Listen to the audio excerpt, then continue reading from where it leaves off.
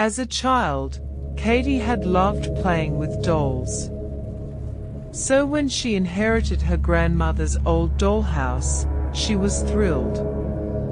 The dollhouse was beautiful, with intricate details and tiny furniture.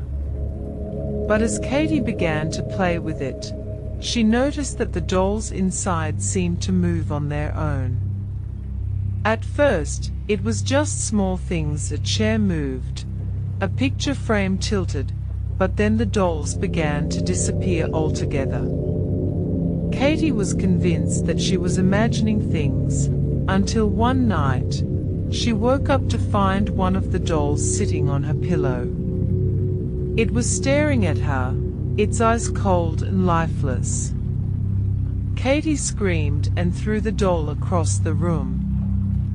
But the next morning, it was back in the dollhouse, sitting in the same spot as before. Katie tried to get rid of the dollhouse, but every time she threw it away, it would somehow find its way back into her possession. She began to hear whispers coming from the dollhouse, as though the dolls were trying to communicate with her. Katie became obsessed with the dollhouse, spending hours playing with it and trying to decipher the whispers.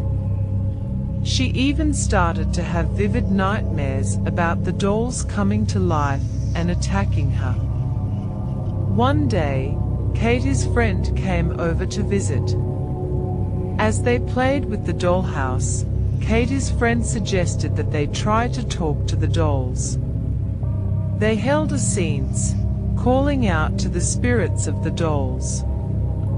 Suddenly, the room grew cold, and Katie and her friend felt a presence in the room. The dolls began to move on their own, and the whispers grew louder. Then, a voice spoke out from the dollhouse. It was the voice of Katie's grandmother, who had died years ago. She told Katie that the dollhouse was cursed, and that the dolls were possessed by evil spirits. Katie and her friend tried to escape, but the dolls attacked them, pulling them back towards the dollhouse. They were trapped, at the mercy of the evil spirits that had taken hold of the dollhouse and its inhabitants.